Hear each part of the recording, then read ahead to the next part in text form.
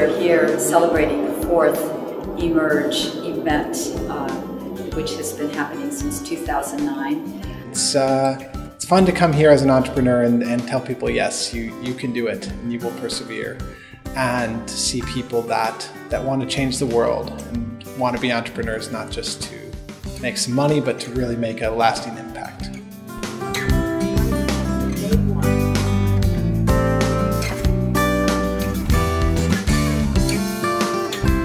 It's about building tools, building conceptual frameworks, building practical tools and networks for you to get your ideas off the ground or to make change happen within the organizations that you're sitting in.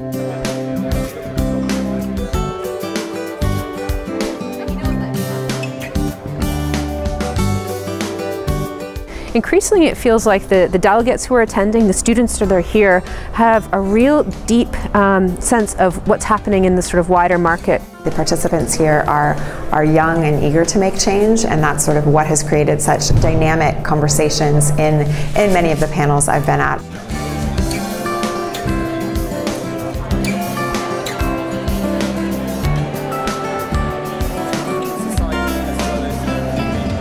Obviously, there are some incredibly distinguished keynotes as well. You don't do human rights first. It is very hard for the people in the community to act on it. That talk was brilliant. The critical thing here is about impact. It's about the changes that we can make. So that talk was really amazing.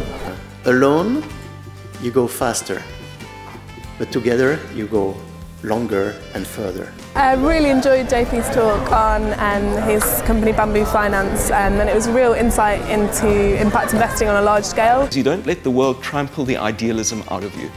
I was told when I was a medical student, you'll get over this. and I'm sure, and I'm making a plea to you, please don't get over this. There is this amazing spirit of helping each other out, of collaboration, of seeing where the networks lie and how we can interact and relate and how we can come together and make the work each one of us is doing much better. It's what I love so much. There's lots of passion, there's energy, it's fun, people are excited, and it's just wonderful to be here.